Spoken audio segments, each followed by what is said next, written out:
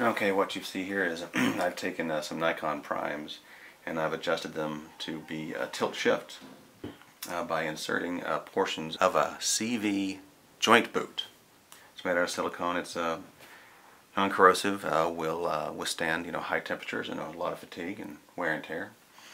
And so essentially, yeah, first, of course, you start by taking off, the ring that holds the camera to the lens. Then you also have to get rid of all the black stuff inside.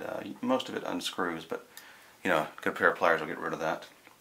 And then you also have to remove, your f-stop ring and your guide ring.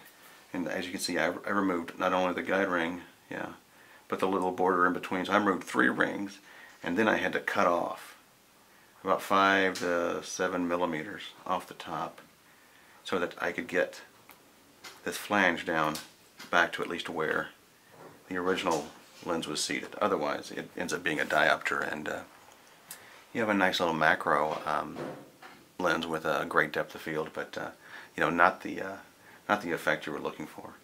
And I used the boot clamp that came with the CV joint boot, and just clamped it to the lens. And of course, I left it just enough room because when it goes to infinity, when I focus to infinity, and it racks back, that's the limit I put it on.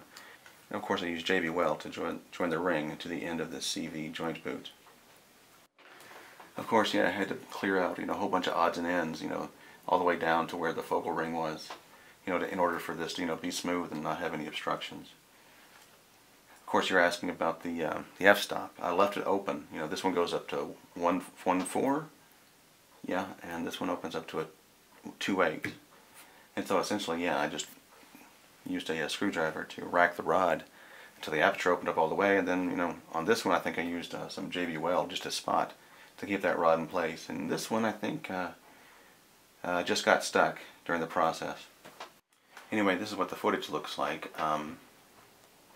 With the 50, the nifty 50 lens converted this way, you get a nice tight depth of field, narrow.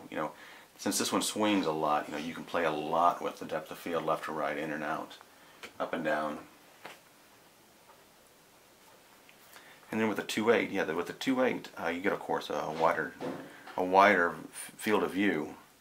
For some reason, I was able to seat this one just right, so it has really great focal length, at a far distance. And of course, since this is a smaller lens in the same size ring, it has a lot more room to wobble around. You can get some great, distorted stuff.